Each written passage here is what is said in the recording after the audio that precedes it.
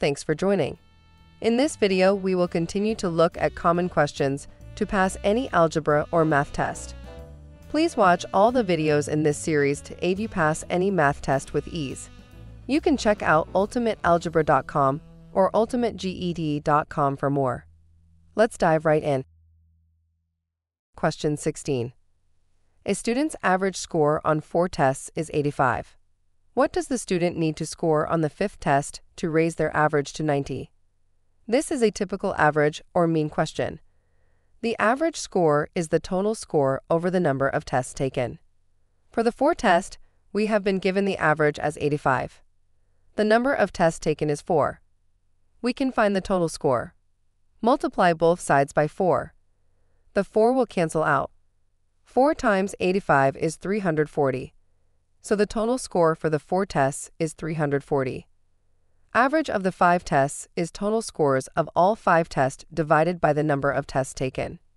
We know the total for 4 of the test, which is 340. Let's represent the score for the 5th test by x. So the average of the tests, which has been given as 90, will be equal to the sum of the 4 tests, which is 340, plus the 5th test, which is x, divided by the number of tests taken, which we know is 5. Now we solve for x to know the score of the 5th test. Multiply both sides by the denominator, which is 5.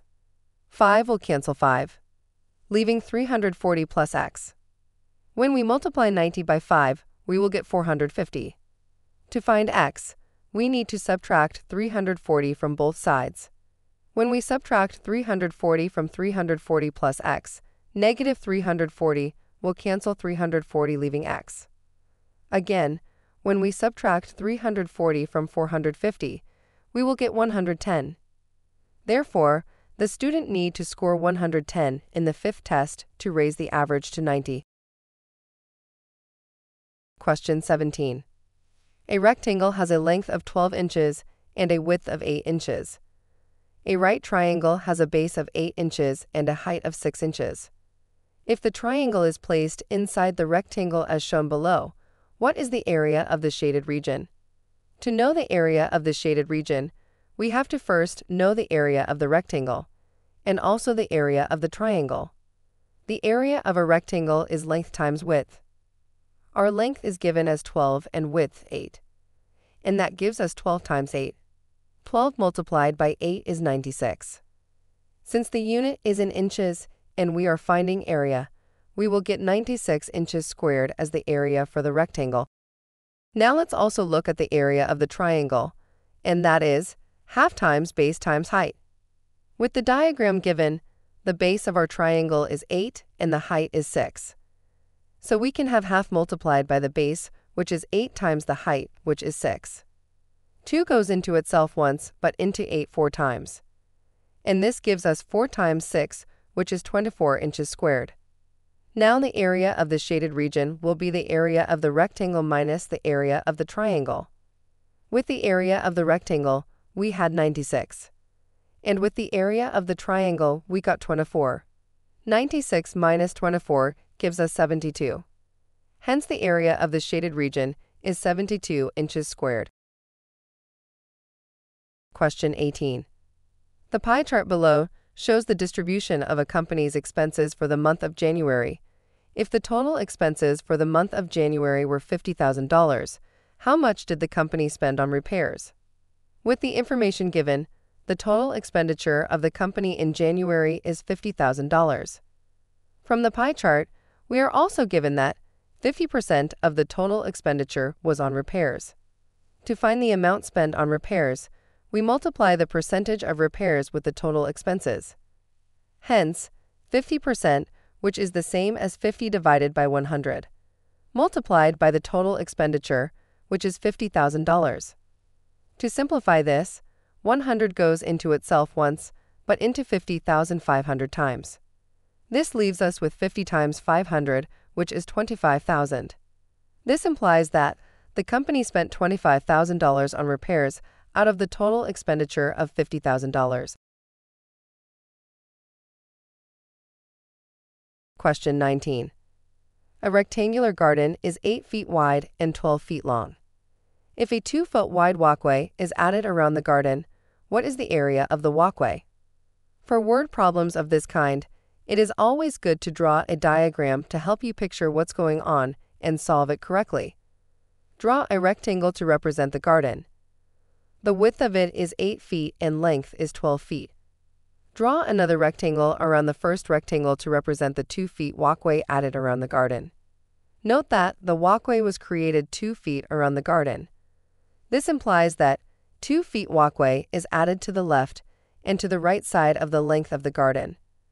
Now to get the length of the garden plus the walkway, add the 2 plus 12 plus 2 together.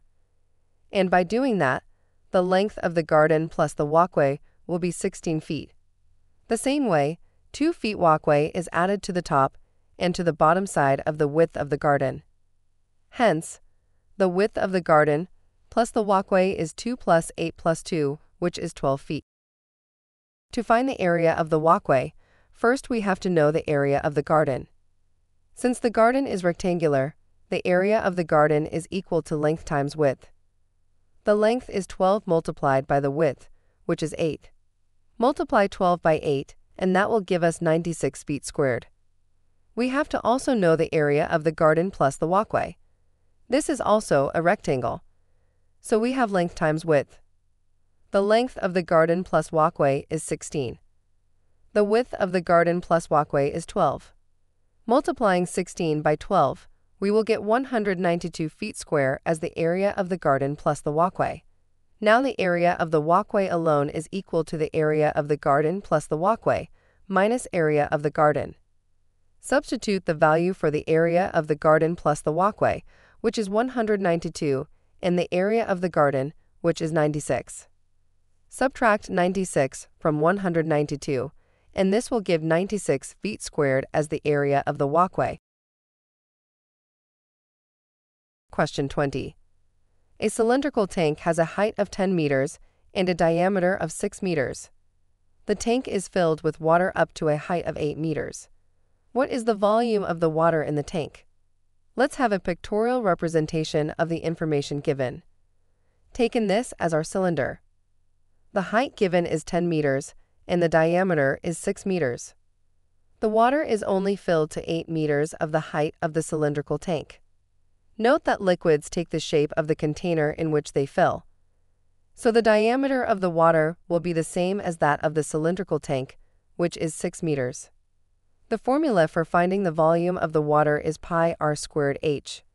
Pi is a constant, and it will be given to you on a test. It is 3.14. We know the height as 8 meters. We don't know the radius. However, we have been given the diameter of the cylinder as 6 meters. Radius is diameter divided by 2. So the radius is 6 over 2, which is 3. Substituting the values, we have 3.14 times 3 squared times 8. By order of operation, we have to work on the 3 squared first. 3 squared is 9. This gives us 3.14 times 9 times 8. To get the volume of the water, we multiply 3.14 by 9 and by 8, and this gives us 226.08 meter cube as the volume of the water. We will end this video here. Thanks for watching. Please like and subscribe and watch our other videos. The more questions you solve or videos you watch, the better your math will be. See you in the next video.